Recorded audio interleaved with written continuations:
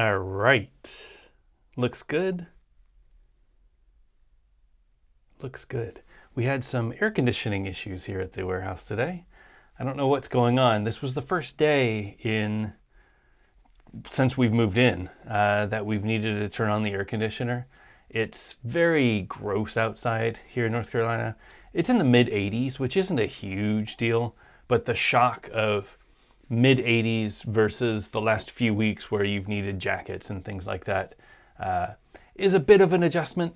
The pollen, one of the weirdest things about North Carolina is because we've got so many trees, in the first week of April, every year, the trees open up their blossoms or whatever, the pine cone things, and the pollen just flows.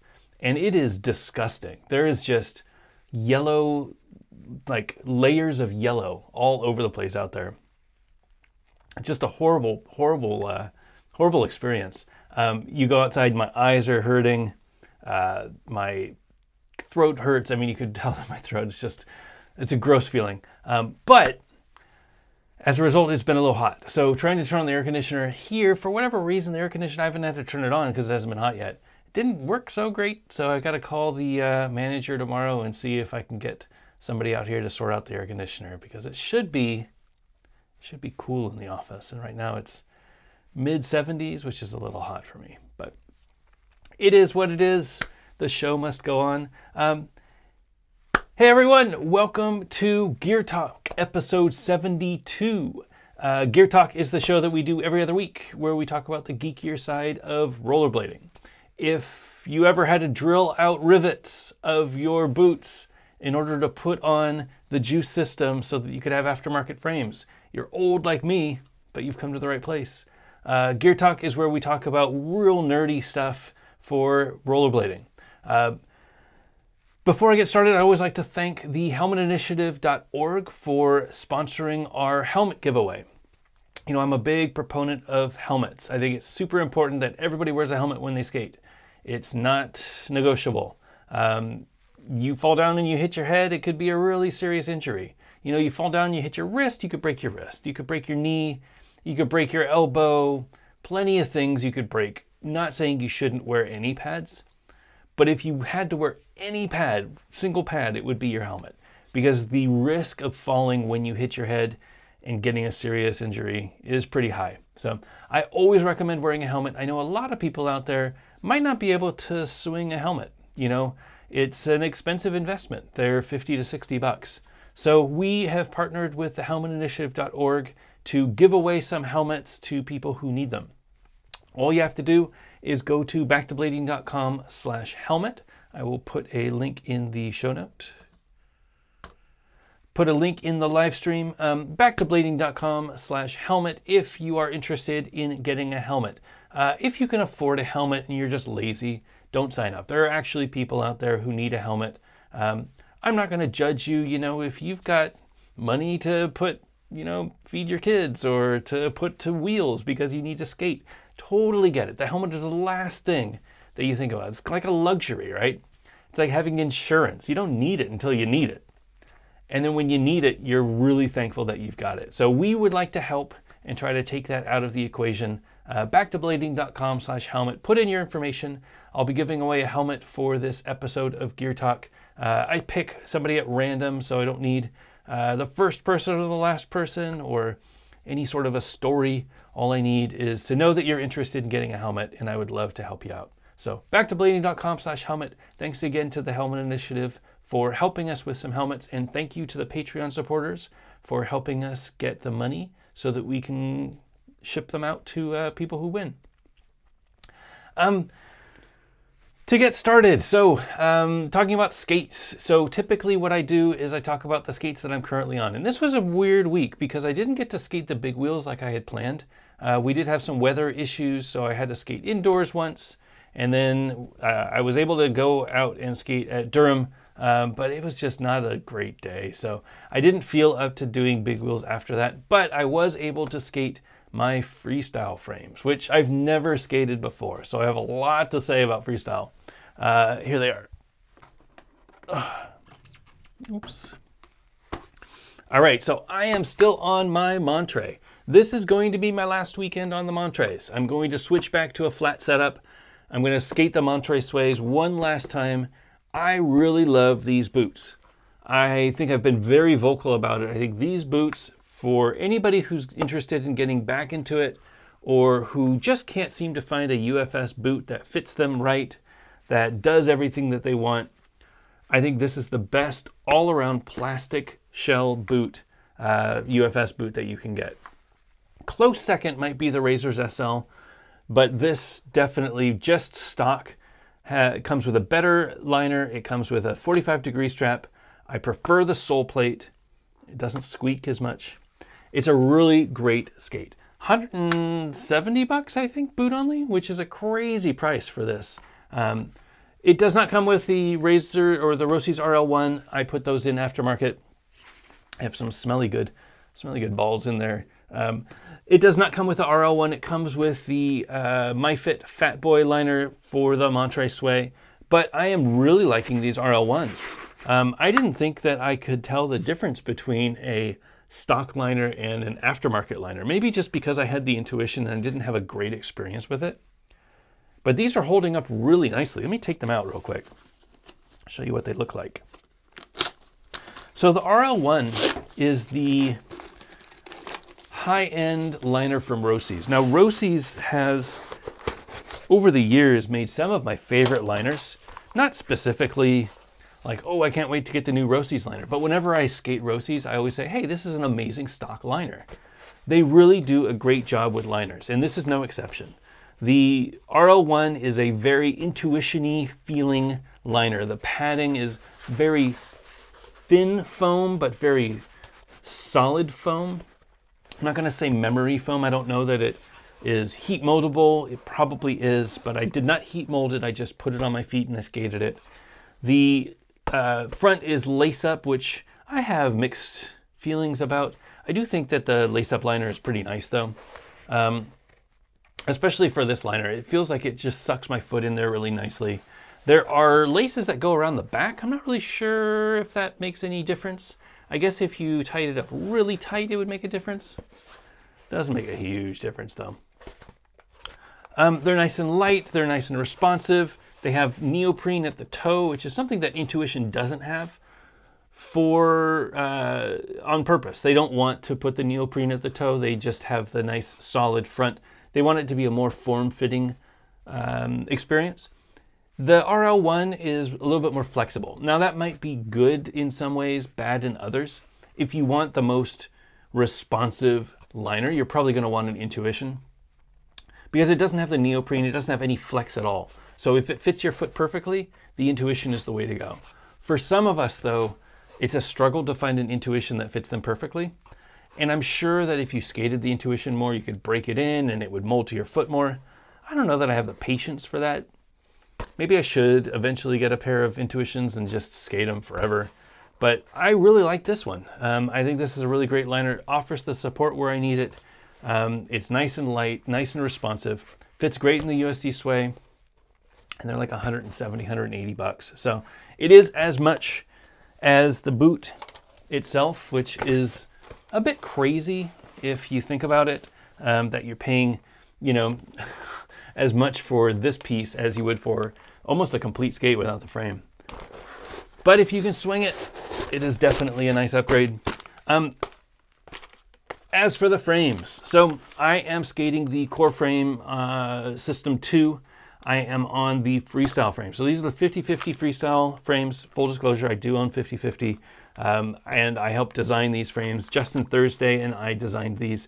These were the original freestyle frames that 50/50 came out with, but I asked Justin to make a few tweaks and see if he could make them a little better. So he made a few refinements and then transitioned them to the Core System version 2. And they skated almost as I expected. It is a huge grind surface. You can see all of the, so they're white frames, but you can see all of the grind area where I would hit the ledge. And you can see where they're wearing. This is my Royale foot. This is my left foot. So when I jump on Royale, it's like this way. And There are a few weird edges that I wasn't expecting. You can see this edge here. I'm actually grinding where I feel like if it was tapered up all the way and tapered up all the way, it might be performing a little better. The groove is great, so when you do soul tricks or anything, absolutely no problems with that. I did find that sometimes I would get wheel bite, which is a crazy thing to think about. But when you jump on a ledge, you know, if the ledge is like here, right? Or I'll go sideways for you. Do I have, here, I have this little bin. So as you jump sideways on a ledge, if you don't stay off of it, you can see where that wheel touches. You can easily touch on this side of the ledge over here. I was skating the 65s to begin with, and that was the problem. So skating 65mm wheels with this is probably not recommended if you're trying to skate ledges. If all you're doing is skating P-rail and transitions and stuff like that, you'll probably be fine. These were designed for 58s. So skating a 65 changes all of the dynamics, all of the measurements. For me, I think the 60s are the right way to go. I think if you skated these with 60s, you would have a really good time. I had a great time as soon as I transitioned to 60s. It does require a little bit of break-in though. And that was something that I wasn't expecting. I've never skated freestyle before, so I really didn't have an idea of what these were going to skate like. These are 3D printed. So this is the frame that I showed off in the video where I talked a little bit about the Core System 2 and what 3D printing can do. These are a 3D printed frame. So this, to compare, is a injection molded frame. This is the prime frame that we are coming out with in May. They are injection molded. So these are compatible with this system. But this is a mold that we made a new mold, and they inject glass-filled nylon into the mold, and out pops a frame wall. This frame wall was 3D printed. So it takes a material called PLA Max, and it draws lines. So a bunch of different layers so that it can draw the frame, and it goes all the way up. And at the end, you've got this really nice, solid, bonded, perfect frame. They skate amazing.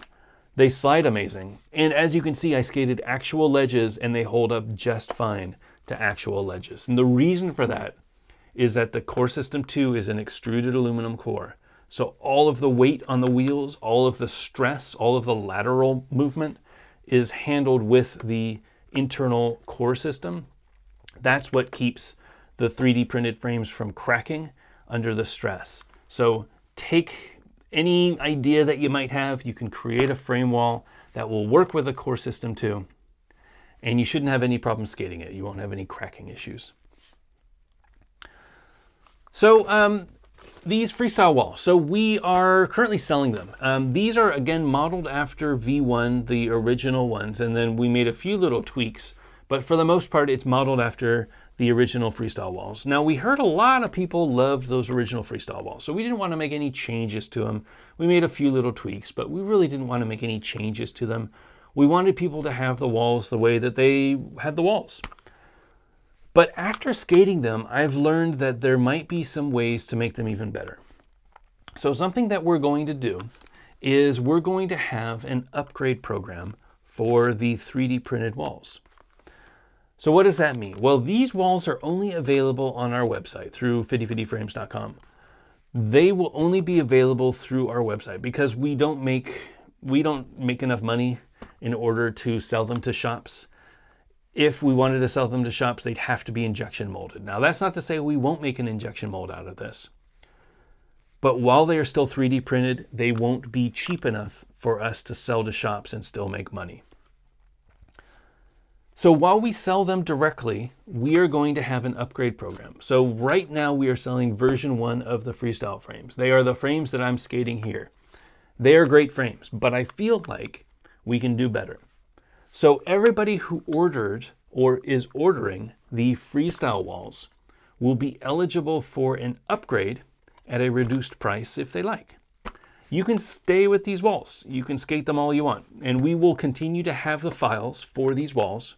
So if you prefer the V1s, you stick with the V1s. But I'm going to do some refinements, and I'm going to see if I can make this an even better experience. And I'm going to release them as a V2.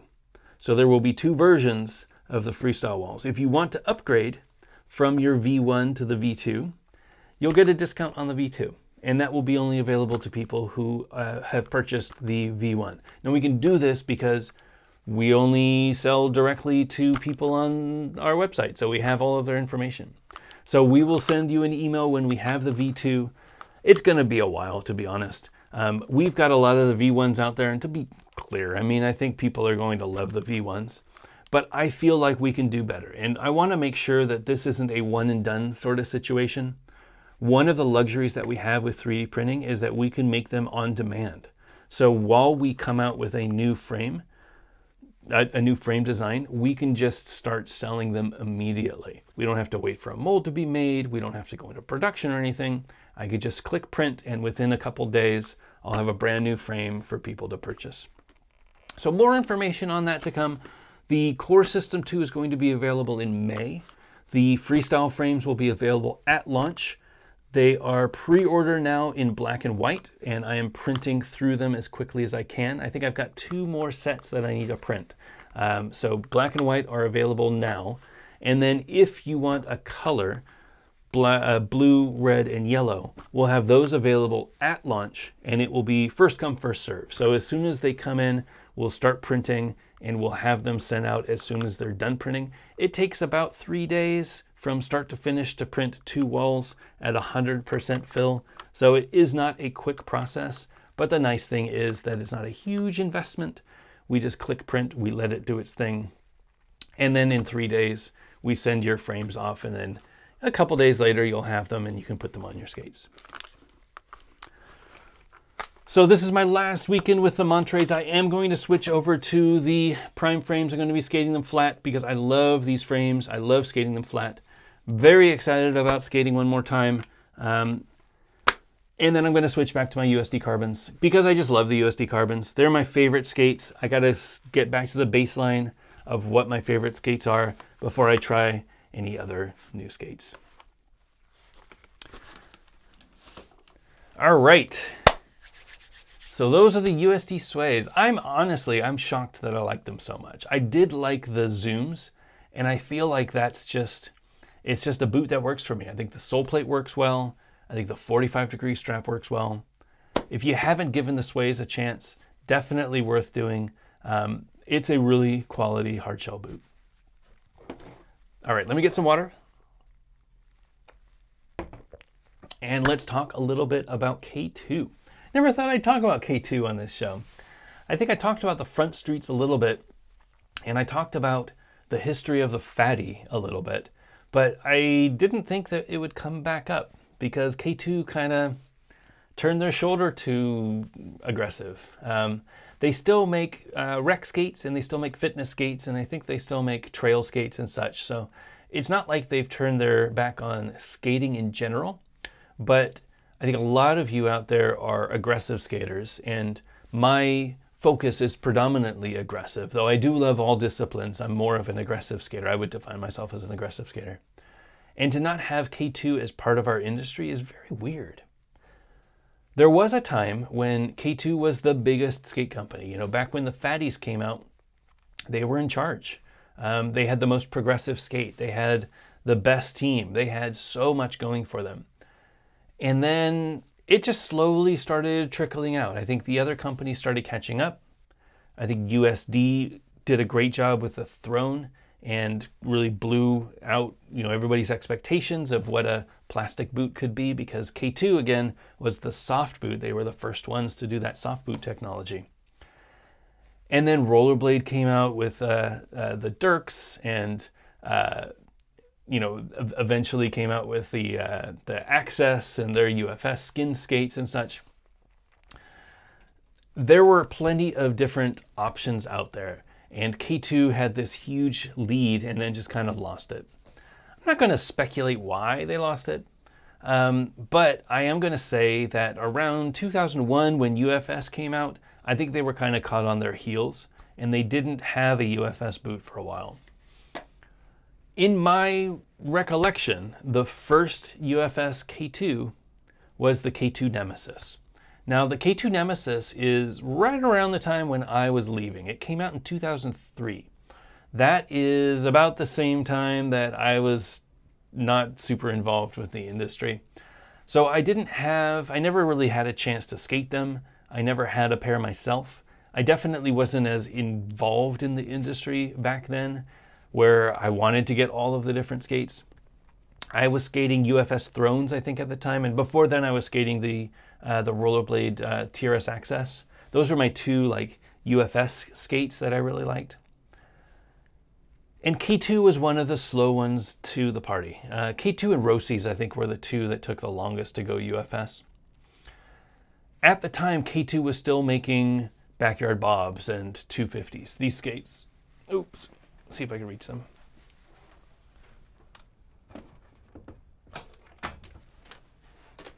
So these are the 250cc's. These are, you know, what a K2 skate looked like back then. It was a fatty, but with really different styled soft boot. It had that two-piece sole system where it had, you know, the plastic area up here that also protected the toe. And then it had this heel area that was also the sole plate, which worked really well for them. And then the cuff attached to the sole plate, so it was like a three-piece thing, and then the soft boot just kind of slid into the whole system, glued down there, and then it was nice and set. And these were amazingly popular skates, but obviously they showed their age. And as soon as they weren't compatible with the UFS standard, I think people started saying, hey guys, are we going to do this UFS thing? Because the K2 frames are great, but I want to try ground control, or I want to try 50-50, or I want to try A-Bowl, or something like that. And K2 really didn't have an answer for that. So I don't know when these skates came out, probably around 2000 would be my guess. I know that the Backyard Bobs came out in like 2000. These skates, oh, where are they? I do a better job. Oh, here they are. Backyard Bobs. I know these skates came out, when did these skates come out? Around 98, 99 maybe? 98. I want to say the timing was around the same time as the King 55, which was one of the all-time classic K2 skates that didn't really go anywhere. It was a very high cuff, very vert-inspired skate. Really cool-looking skate, but again, K2 just kind of going off into their own direction. They were not UFS either, so there was really no way to swap out these frames. And you'll see the frames are very similar. I don't think there's much difference at all. Little differences. Looks like maybe just little aesthetic sections, but not much at all. However, they did come out with some UFS boots. So the first UFS boot that I knew of with the K2 was the K2 Nemesis. It is a white and red boot. It is very similar to the Backyard Bobs insofar as it had, you know, the cuff and the sole area and the heel area and the toe area and the soft boot. The main difference was that it also had a sole plate. That sole plate was then UFS. So there was a replaceable area. This area down here was all replaceable. And you would just put a sole plate on and you had T-nuts that came up from the inside and you could pop your UFS frames on. Right after the Nemesis came out was the first that I know of, the first K2 Pro Model skates. It's crazy to think that it took until 2004 for K2 to have Pro Model skates. Now they had Sesamora inspired skates. I don't know that they were technically Pro models. I don't remember them being sold as a Pro model. I might be wrong. Oh, I guess Blake Dennis. No, Blake's was after. It was UFS, so it was the Grawl, wasn't it? So yeah, it was after. Was it the Cootie? Was Blake Dennis the first? Somebody correct me in the chat if I'm wrong. Blake Dennis probably was the first. So that was a Cootie. Was that UFS? Yeah, no, that was Rossi's. What am I thinking of? Not K2. They didn't have anything with K2. They didn't have any Pro models with K2. K2 just kind of did their own thing. I'm getting all confused with Rossi's and K2, I don't know why. So the first Pro model is one heavy son bitch. But this is the Pat Lennon K2 Nemesis boot. It is crazy. So try to take yourself back to 2004. I don't know how many of you were skating back then, but skating was on its way down. So we didn't really know that it was in the decline, but it had just started getting pulled from the X Games. It was, you know, I think they killed the street competition, but they still had vert in 2003, 2004. And then I think we were completely pulled out of the X Games 2004, 2005. So this timing was right around when we were about to get kicked out of the X Games. So K2 comes out with a brand new skate, the Nemesis. Then a year later, they had two Pro models. They had the Pat Lennon, which is this one. This is actually the 2005 model. 2004 model with slightly different colorway, very similar look though. And they had the Eric Shrine, which is a very different colorway, but same Nemesis style, same Nemesis boot. And that was like 2004 when both of those came out, 2004, 2005. The Nemesis. So as I was saying, how do I show this? So this boot, this boot's falling apart. I had to do a lot to get this to hold together so that I could show it to you. I have another one over here that I'll show you that is in pieces. Let me show you the one in pieces. So let's start with the sole plate. So this was the K2 Nemesis sole plate. You can see that it is a very similar sole plate to what we get now with the USD Carbons or the USD 7 or the Seba CJ, or I guess the Gods skate uses the USD 7's sole plate, so it doesn't really matter. What's interesting about this though is it comes up so far on the sides. So typically the sole plates now, they'll go, you know, maybe half an inch up, like 3 mil. These went all the way up on the sides. So this was the entire sole area, not just the sole and the Royale groove, but it caught like all the way up here. It was like if you were doing cess slides or something like that. Very tall. The frames. So these are the Pat Lennon Nemesis frames. Now I don't know how I got this, but I have an actual Nemesis frame. So this was the frame that came on the Nemesis. This is never been skated. I don't know how I got this, but you can see it's the same frame. This was K2 flaunting their patented H-block that you could remove. So the removable H-block was a K2 patent, and this was their flex that, hey, yeah, we've got a H-block. Didn't really do anything. I don't know why they had a removable H-block on this frame. There was no, as you can see on this one, brand new, there was no wheel bite protection. There was nothing going on with this. It's not like it was a different material either. It was just a big middle finger to the rest of the industry saying, we can do this and you can't. Sorry, Razors or Ground Control, you guys are gonna have to stop doing that. Sorry, Solomon, you're gonna have to stop doing that. But it's a, you know, nothing fancy UFS frame. It's just a UFS frame. This was the first K2 UFS frame that I know of. It features the K2 6-way rocker system, which they currently have in their recreational skates. They had in the front streets and the Unnaturals a few years back. So it had a nice rocker on it. The wheelbase looks normal, like 270 or so. Nothing crazy. It had this weird, like, sublimated sticker sort of thing on the side. I don't know if you can really see that, but they had these full graphic things, probably because of their snowboard and ski relationships. They had the technology that they could put all these graphics on the sides. They're really just like stickers though. You can see this one's kind of coming off. Not sure what the process is, but that's what they did. I'm sure they didn't slide very well either. I'm sure they didn't test them to see how well they slid, but that's K2 for you. Moving up the stack, so we've got the boot. So this is what the boot looked like. So this is the sole. This buckle just fell out. This is the sole. So this big, huge sole plate slid on. I'm dropping things. Another part of the buckle came out in some dust. The big, huge part of the sole came on, and then the T-nuts would go underneath into the boot.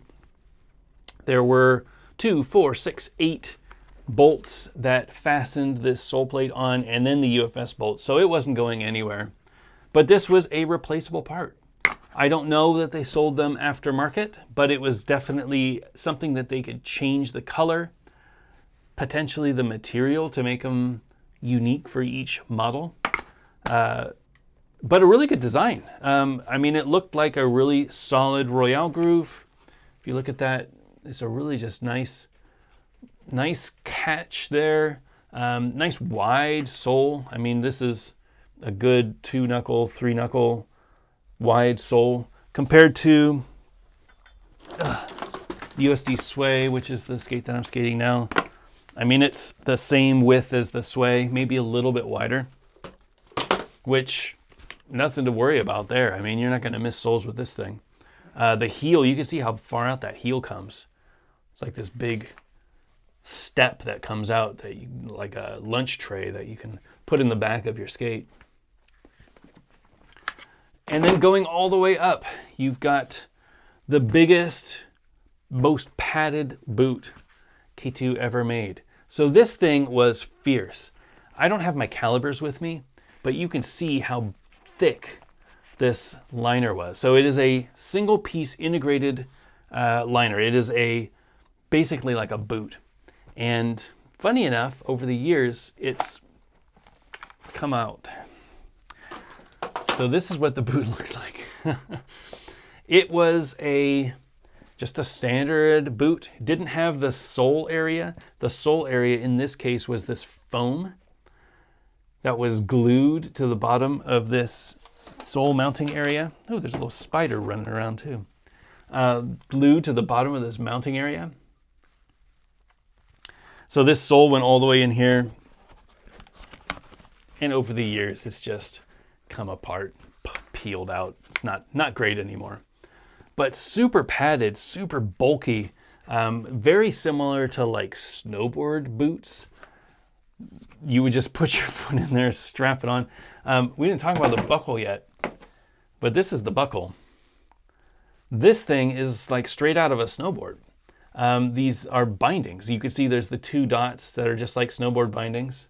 The other side, where'd the other side go? There it is. The other side looks like just a regular standard buckle. But you could see this huge, huge binding in the front. So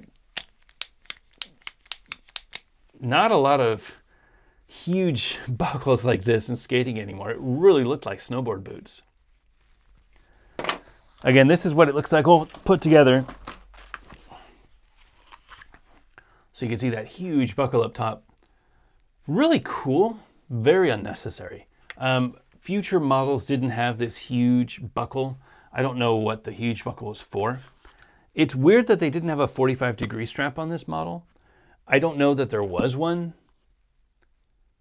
And maybe it just didn't come with this boot, but I would think that something like this, you would want a 45-degree strap to really cinch your foot in there. I know that there were future ones based off of this Nemesis boot that they did have 45-degree straps. So it's definitely something that was possible, but for whatever reason, they didn't put it on this skate. Here's a Monster Energy sticker, though. I don't know if that was part of the sticker, part of the skate or what, but I mean, do your thing. One of the coolest things that I was reminded about is that these liners have a little pocket. So there's a zippered pocket up here so that you could stash your weed in there, I guess, or your tools, or your wallet and keys, or, I mean, it's pretty substantial, so you could put whatever you want in there. If I remember correctly, USD had those as well for a bit. But then again, K2 being these corporate guys, they purchased the company Kangaroo, which was a shoe company that made mostly kids' shoes. They purchased Kangaroo, and then they said, well, we now have the patent for the zipper pocket in the tongue, so you can't do it anymore, haha. That was the sort of company K2 was back then. It was really fun to work with K2.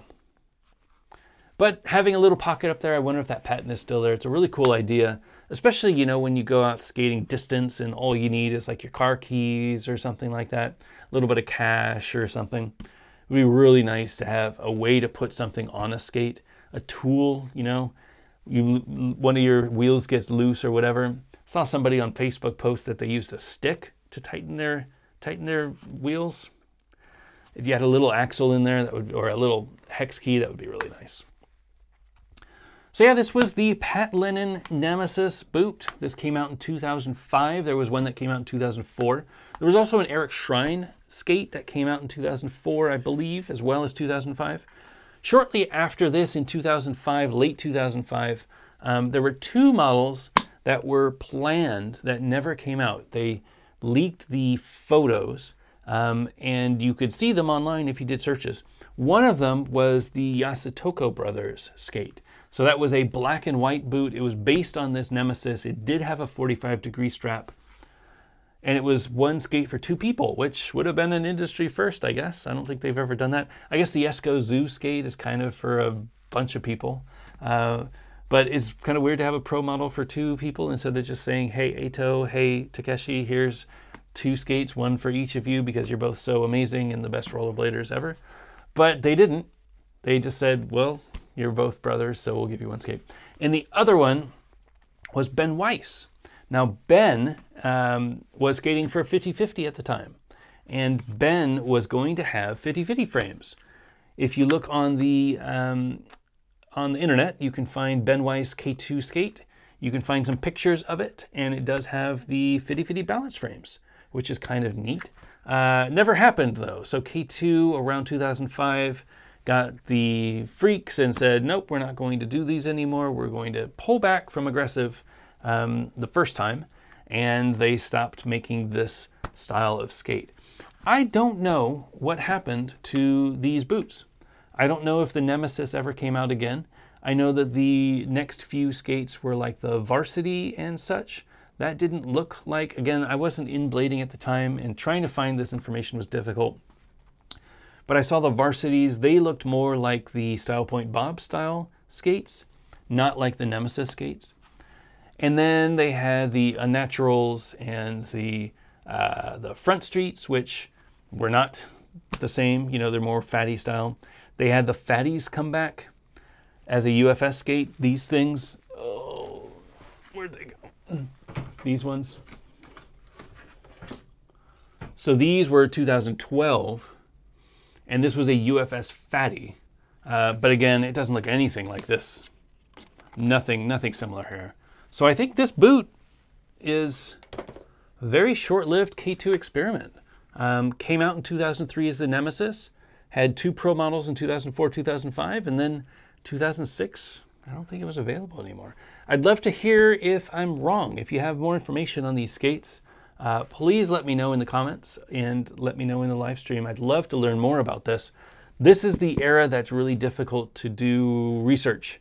There's not a lot of information out there. I was able to do a little bit trying to find these skates, but for whatever reason, I didn't find like a chronological order of K2 skates. You know how that guy does the chronological look back of Solomon and Brems and things like that.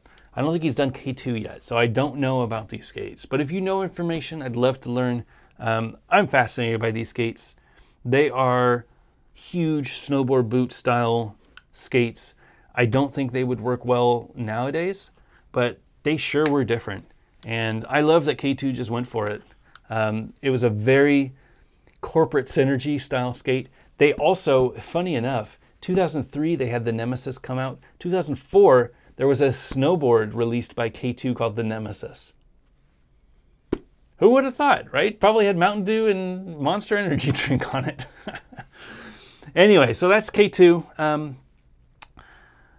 I do hope that they come back, to be completely honest. I think that K2 brings some more validation to aggressive. You know, I know that Rollerblade's working on a new skate, and when Rollerblade comes back stronger than ever with a brand new skate, it's going to make waves, not just in our little pockets, but any place that rollerblade brand skates are distributed, they will be picking up this new skate. Same with K2. If you go to a big box sporting goods store that carries K2, they might have aggressive skates. That gives us validation that aggressive is actually a discipline of skating that people should pay attention to. That helps kids see it and they say, ooh, I can jump on rails and I can do jumps with these skates. It's a good thing to have K2 in our industry. I just wish that they would stick around and they would do more pro models, because to be honest, I mean, Pat and Eric are great guys. I wish that they had more of them though. All right. My laptop is full of crumbly K2. Hope that was interesting to you. I learned a lot doing research on this skates. I forgot your name, but thank you for sending me those K2s. There was a guy who was cleaning out his closet or his garage on his way to move. And he said, hey, do you want these? And I'm like, dude, I've never seen those. Absolutely, I want them. Let me give you some frames or some wheels. And he's like, no. Like, don't worry about it. I'll send them over. And I was like, you're awesome, thank you. And I got the skates. So I got those earlier this week, or end of last week, I think. And I'm really thrilled that I was able to share them with you. All right.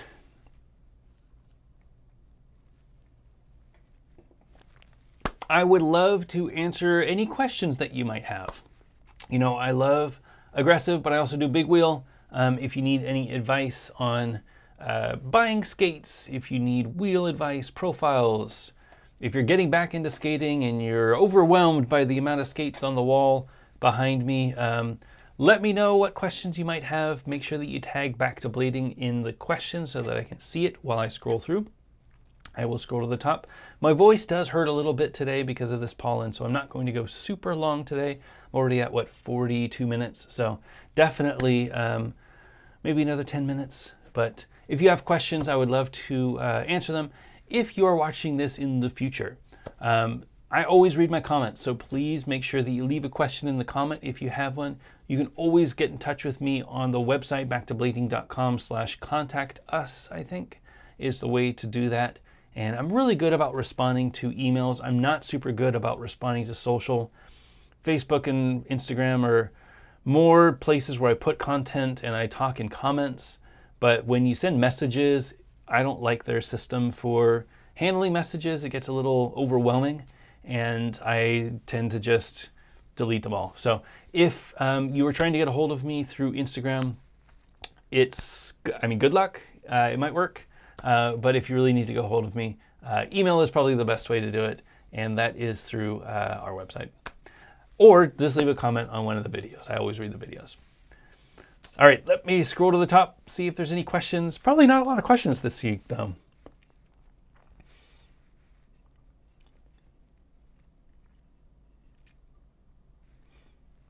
All right. Alex Paz, I will be running 58mm and 60mm wheels with the new prime frames, but will be rolling anti-rocker. Will they be enough ride height on 909s and Volo, Vibrolux, and the gold pair? So if you are skating prime frames anti-rocker, you will not have any problem skating 60s. So the 60mm wheels will... So the way the prime frames work, do I have the prime? I don't. I have these. It's the same. So the way the prime frames work, I'll walk you through a little bit of the measurements. The middle of this wheel, middle of the axle. So these axles are 14mm this way and 10mm this way. If you look at the other ones, they're 14mm round. So if you look at the middle of the wheel and you go up, it is 33mm. What that means is the biggest wheel you can fit without hitting anything. If the bottom of your sole was completely flat, the biggest wheel you could fit would be technically 65.5, 66 maybe. You would start rubbing with 66s. We made it so that you could sit 65s, no problem. So you could skate anything smaller than that, no problem. It will fit. You can't fit 72s in there or 68s unless you have a little recess. If you look at the sways, you see there's a little recess underneath the sole plate where the wheels touch. And that gives the wheel a little bit of room to go up into the frame, which means you can ride wheels that are a little bit bigger than 65. So you could skate 68s on these, probably even skate 72s on a lot of skates. Probably skate 72s, no problem, on the 909s. Now, where it gets weird with height is you want to be cautious of how low the frames go. So when you're skating, if these frames go way too low, say you were skating with 54s, right? So this is a 60. Say you were skating with a 54, that would be 3 millimeters less on each side. So 3 millimeters down. The angle that you would get when you're skating, you got to be worried that you're not going to rub on the side of the wall. So when you do strides, you don't realize how low your foot goes when it strides. If you're pushing off, if you rub on the wall of the frame, you're going to slip out. And that is not a good feeling. So I wouldn't have any problem recommending 58s or 60s. I've skated these frames 58 flat and had no problem with them. Obviously 60s are no problem. I'm skating 60s here. This is the same as the prime frame walls. So you're going to have no problem skating 60s. I wouldn't skate anything lower. I think 56 would be okay, but it's pushing it. Anything smaller than 56, I don't think you could find them, but anything smaller than 56, probably going to be pushing it. I think 58s are going to be fine anti-rocker, and I think 60s, obviously, absolutely no problem anti-rocker.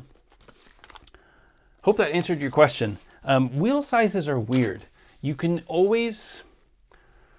It's hard to tell what wheels will work best. I think frame designers do our best so that we can accommodate as many different sizes as possible. And we kind of think, well, what if somebody were riding 65 millimeter wheels? Well, would it work? And that's where we get our rating system. And they look at the different profiles of wheels to make sure that when you put the profile in, when you lean over, are you going to rub on the side of the wall? A lot of time is spent testing that stuff, especially now that we have 3D printers, printing things out, testing them and see where the wheels rub and where they don't rub.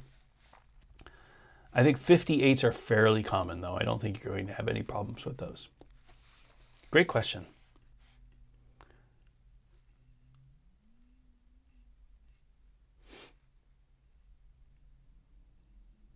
Mr. Darren 25, great find. I also own the Eric Shrine model. How much do those weigh compared to modern skates? I actually have my scale. Let me see if I can grab it. I'm going to unplug real quick and I'll measure it for you.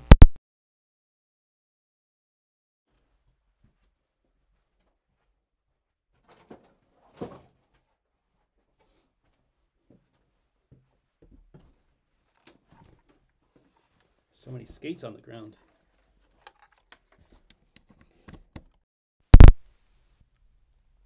All right, I'm back. I have so many skates on the ground, I was tripping over skates getting through here. So I have my scale. Let me measure these boots for you. So I'm going to measure the boot that does not have the frame on, so it'll be boot only. It's not going to include the buckle. Actually, it can include the buckle. Where'd the buckle go? I think I have the buckle. Yeah. So this will include everything. It'll just be a boot only measurement.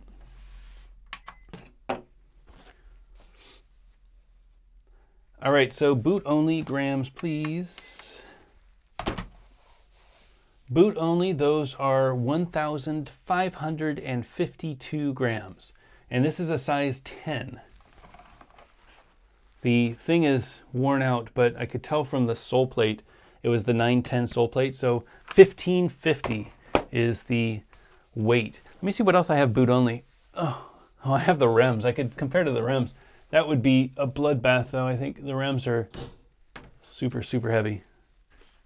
So 1,552, 1,558. So the rims are 1,706. That's how heavy the rims are. These are the heaviest skates I own. I do not recommend rims. They're too heavy. What other skates do I have? Let's do this. Let's be fun. Let's check the USD Aeon Complete. So this is the USD Aeon 60 with 58 millimeter wheels with bearings, with liners and 45-degree strap.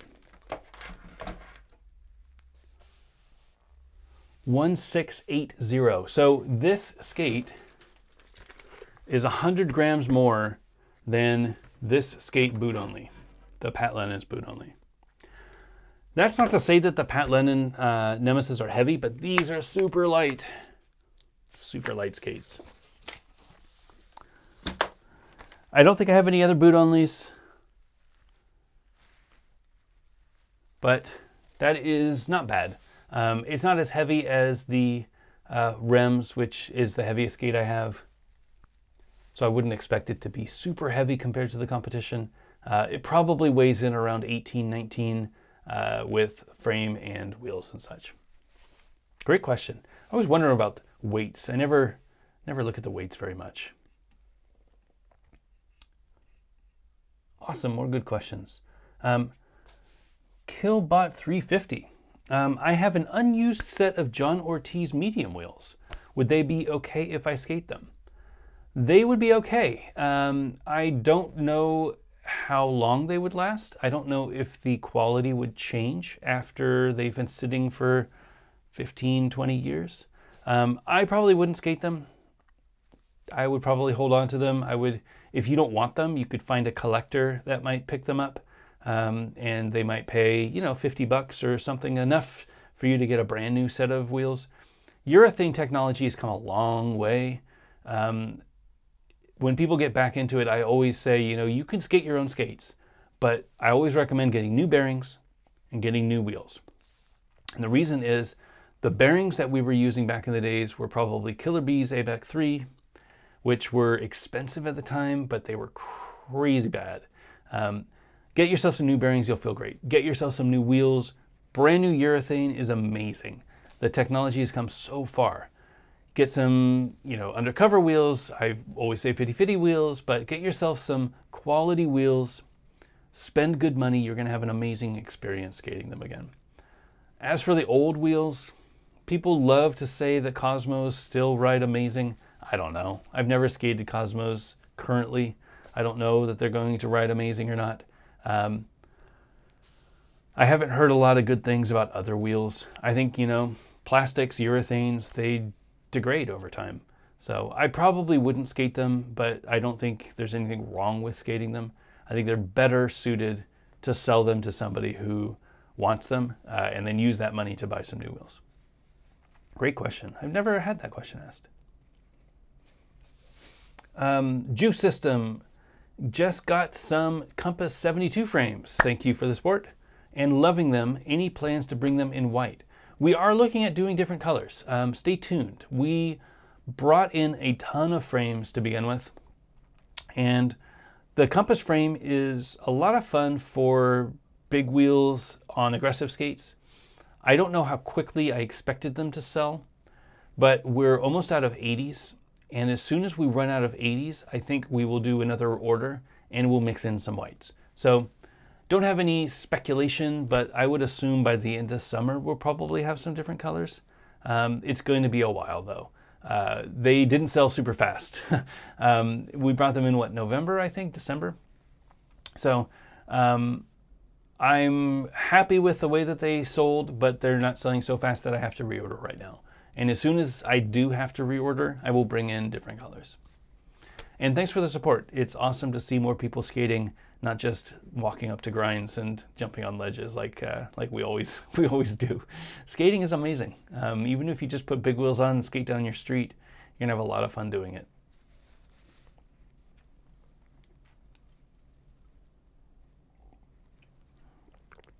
Sylvan asks, I am getting some Joe Atkinson Sola frames for a flat setup and looking for the best wheel profiles for the 256 in the middle. What do you recommend? 56 is hard. What do I recommend? So they had the Dead collab with Basement. Those are the best 56s I know of. They are a rounded 56. They are AEND urethane. They are quality. I have not skated the Go Project or the Revolver 56s. The profile looks good, but I haven't skated them, so I can't speak to the quality. But I think the profile-wise, that's probably where I would go. Most 56s have a very square profile, and I'm not a huge fan of that. I think a 56 millimeter wheel should be rounded. We are working on 56s, but we don't have any for you yet. I think they're going to be fun, especially on balance frames, especially on low profile frames. But I don't have any 56s yet, and I don't have them in production yet. It's something that we're looking at and we're working on, but it's going to be a little while until we have them out. So I would look at Revolver or Go Project for 56s. If you could find the Basement collabs with Dead, I would get those. Otherwise, that's about it. I don't know, does Famous make a 56? I don't think so. I think they make a 58, a 60, and a 64. Yeah, 56 is a weird size. Maybe you can go bigger? I don't know. It's weird. Whenever you have to mix wheel sizes, that's why I love my Wish frames, but I'm hesitant because trying to find the profiles that work perfectly, and try the hardnesses and the wheels that match, and it's like, if you can just get, 8 of the same wheel, then it's easier. I always recommend 8 of the same wheel. Good luck.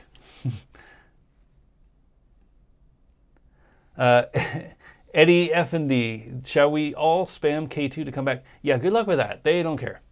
They couldn't care less about us. The K2 Skates Instagram still posts fairly regularly, and they do a lot of rec skating. So again, nothing against K2. I think that it would be great if they came back. But I honestly don't think they care very much about aggressive. I don't think it was a moneymaker for them since the X Games, went down and, they lost their vert team. I mean, think of who skated K2. It was both the Yasutokos, Sesamora. I'm sure there were there were 2 other vert people. Matt Lindemuth, I think, skated K2. Sean Robertson skated K2. Ben Weiss skated K2. I mean, they had a great team, but it was a competition team. And as soon as competitions died out, they didn't know what to do. They didn't want to sponsor like real street comps. Like, can you imagine K2 sponsoring IMYTA or something like that? I think they did Winter Clash, but that's weird. Like, what were they doing there?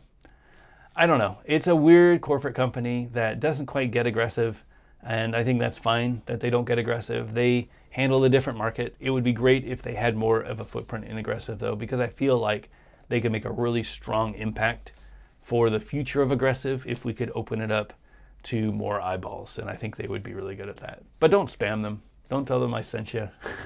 Don't get me in trouble. Oh, Joseph, hey, thank you so much. Thanks for hosting these Back to Blading. These are great. Thank you so much.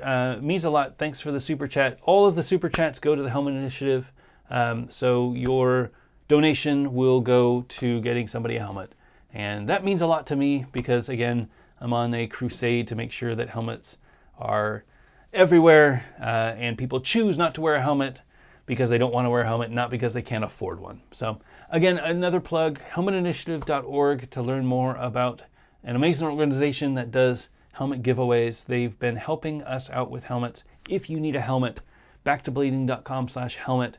We will be giving away a helmet to somebody during this episode. I'll leave the form up all night. But if you go there, fill out your information if you need a helmet. I would love to get you a helmet. I can't give everybody a helmet, but I can give away 1 helmet a show. And thank you for the super chat. Really appreciate it.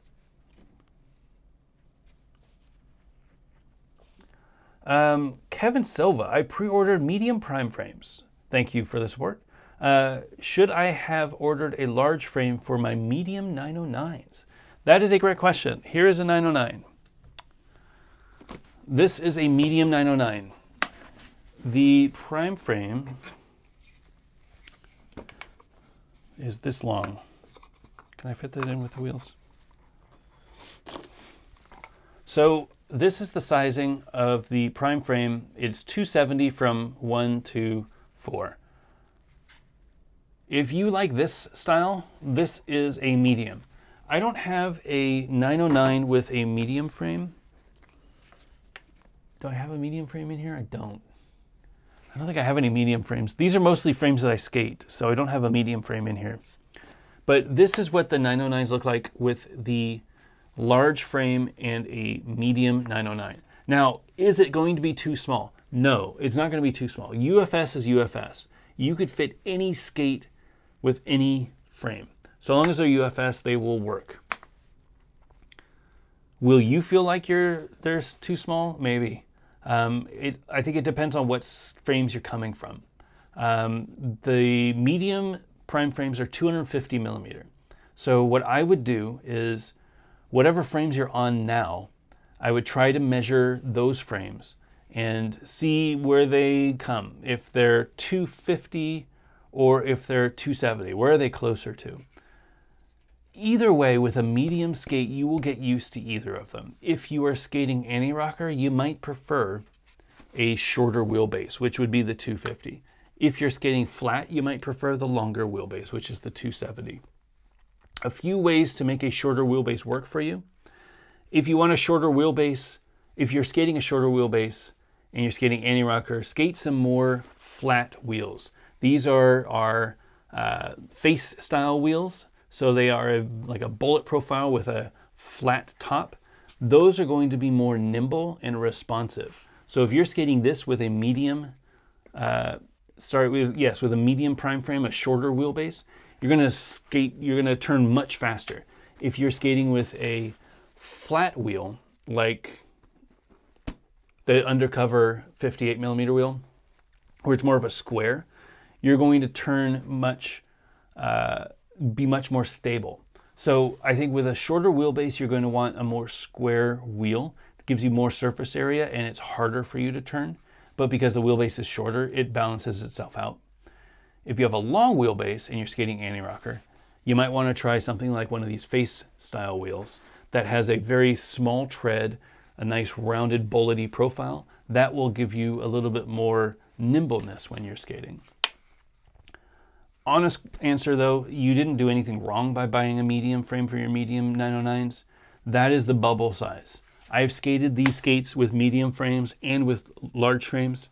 When I skate anti-rocker, I prefer the medium frame. I think there's a lot more whip and zip with the medium frame, a shorter wheelbase. But you probably won't know until you try it. I can guarantee you that you won't have a problem selling those frames if they don't fit you super well. And I'll even say, if they don't fit you super well, I don't have any larges left. I think they're all sold out. But I can do everything that I can to help you out and swap out with the large frames if you actually wanted a large frame. After you skate them real briefly, don't do grinds or anything like that so that I can still sell them. But if you go out there and you skate and just don't mess up the frames and see if it's too short or too long for you, let me know, and we'll make sure that we work something out. But I wouldn't worry about skating the mediums on the medium. I think you'll really like it. But if you do feel that, make sure that you use wider profile wheels. Wider profile wheels will give you a more stable ride with a shorter wheelbase. It's a really good question. We don't talk much about wheelbases. I need to do a video about that. I do have planned a series of videos where we dive into these topics very quickly but succinctly. So I'm working on a video now about how to know when to rotate and change your wheels.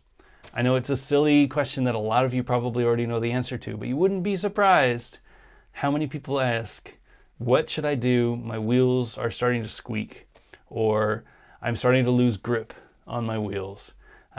And they don't know how to rotate. They don't know when to replace them. So I want to do videos that can deal with those topics that I talk about in Gear Talk, but in a very bite-sized morsel. So I'm going to be working on that. I think wheelbase is definitely something to look into because people don't even think about it. I know when we started skating, I would just buy whatever frame fit my skate. And I didn't know the difference between 250 and 270. And now it seems like 250 mil and 270 mil are like the standard lengths for UFS frames. Never used to be like that. You know, it was just whatever frames you got. Solomon had like 5 different frames. I'm sure you've seen the picture of the the small Solomon frame and the large Rossi's size 13 boot. I mean, UFS is brilliant, but you definitely need a guide to help you figure out how long the frame should be. Great question.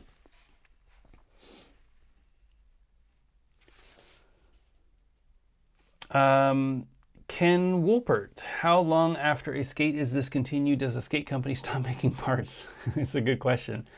For example, the 2019 USD Shadow.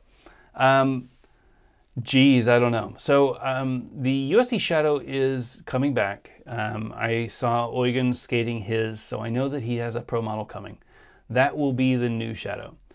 The parts might be compatible, they might not. The nice thing about Shadow is that there were so many parts out there because they sold so many of them over the years that you could probably find parts that are replaceable for your skates.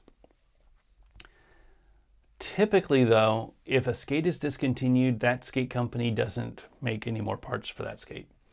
This is why I'm a big proponent of open sourcing and 3D printing, because there needs to be a way, if you lose something, for you to get back and skate or do something with it if you don't want to buy a new one. I think, making replacement parts is super important, and it shouldn't be up to the manufacturer only to keep that stuff in stock. Typically when, sole plates is probably a perfect example. When you make a skate, chances are the skate companies will make as many sole plates as they have boots. And that's crazy. They don't make extras, they don't make extra sole plates for shops. Like, if you're making 1,000 pair of skates, make an extra 1,000 pair of sole plates. That's not going to cost you much. At that scale, that's not going to cost you much. Keep them around, and every time you do them, make 1,000 extra. Like juice blocks, perfect example. Whenever I do balance frames, I make 100 extra juice blocks in that color. Now, I've got boxes of juice blocks. They don't sell super fast because they're specific for a single frame and they come free on the frame. So it's only people who want to accessorize. But I got hundreds of them because I know that I'm never going to do this color again. So I want to make sure that I have a replacement, at least a bunch of replacements, so that I have parts if somebody wants them, or if they want to put red juice blocks on white frames, which is a killer look. I did white frames 2 years ago. I'm not going to do them again. So how am I going to get those red, that red material to do juice blocks? I'm not. So I wanted to make sure that I got extras. I don't know that skate companies do that as much as they should. As for your specific question though, with the USD Shadows, I think there is good news coming. I think that they will have replacement parts when the new USD Shadows come out, but I don't know. I don't know what their plan is. I sure hope so though.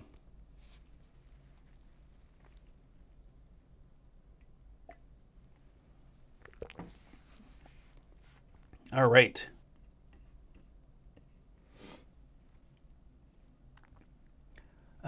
Misspelled, but I see you, Jenga1. When are you getting a pair of Gods? I actually looked at the new ones. If you saw the FM3s with the white and the red, they look pretty good. I mean, I like my Montres. I never thought I would like these Montres. This is a lot of look, but I bet I could pull off the Gods. So I'm gonna look into getting a pair. I went to pre-order and they weren't shipping until May. And they were going to charge like 40 bucks for shipping. And I was like, that's crazy. Like, I could give somebody a helmet for that price. So what I'll probably do is I'll get them from Oak City, which is my local skate shop, and, just pick them up, which will save me some shipping. I'll have to pay tax, of course, because it's in North Carolina. But I would much rather do that than, just spend 40 bucks on UPS. So yeah, Gods are coming. I haven't ordered them yet, but that is my goal.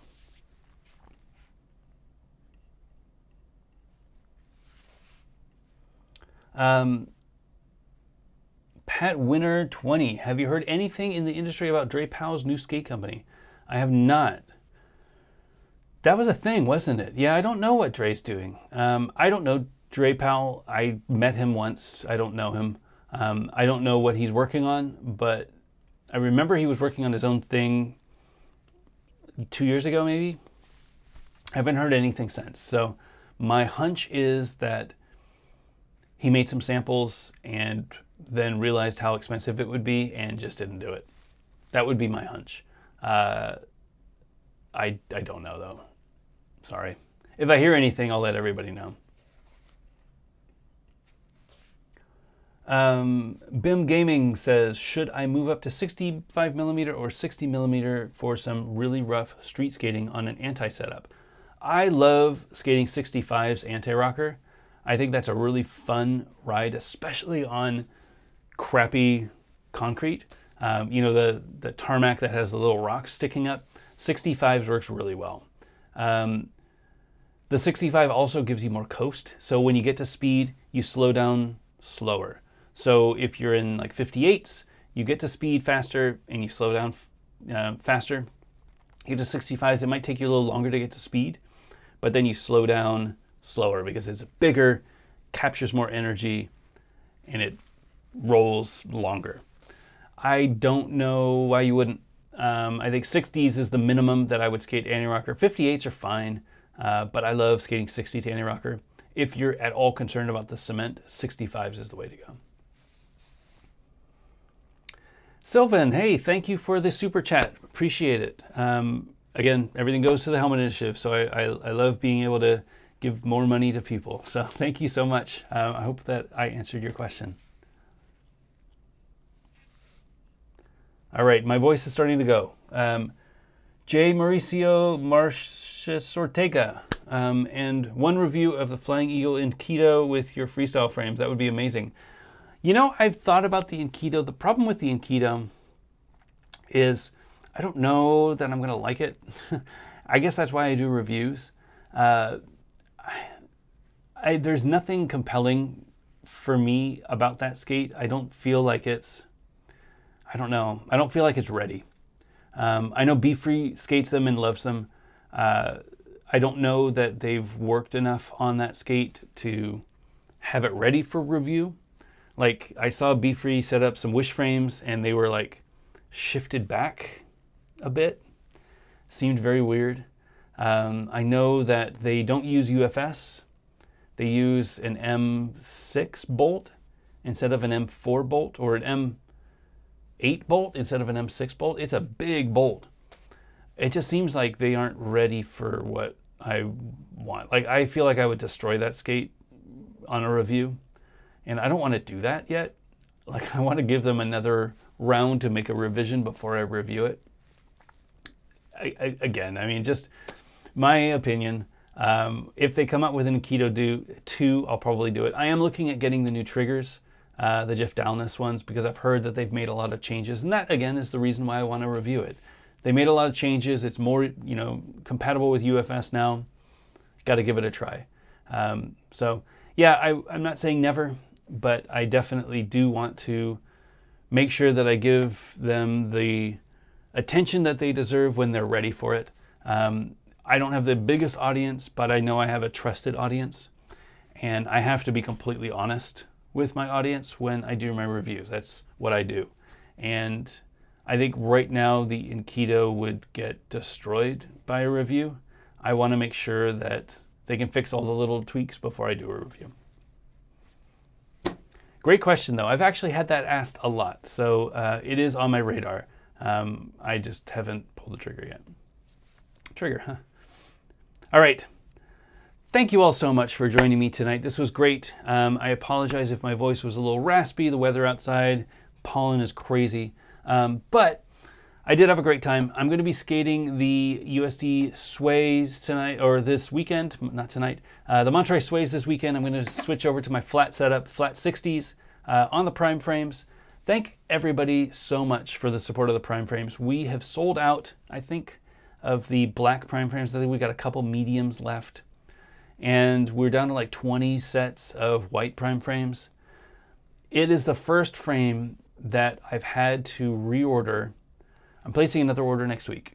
It is the first frame that I've had to reorder before the frames left the factory. So they are getting packed up this week. Apparently there was a holiday Monday and Tuesday, but I saw pictures of them packing up. So we might be a week delayed. It happens sometimes. But they should be ready for pickup on Friday. And I'm going to be placing my order beginning of next week. So it's pretty crazy that the response was so overwhelming. Again, thank you all so much for the support. It's a huge endeavor. I'm really, really happy with the frames, and I think you will be too. I can't wait to get them in your hands. I think it's going to be a lot of fun looking at everybody's designs for these walls. I can't wait to start opening up the market so that people can explore different walls, can help these developers and try out their designs. I mean, there's never really been a way for us to do this, to have a community of parts that people can try and support their developers and things like that. So I'm super excited about it. I hope that you will support as well. Thank you all so much again for joining me tonight, and hope you get to skate this weekend. And I'll see you again in 2 weeks.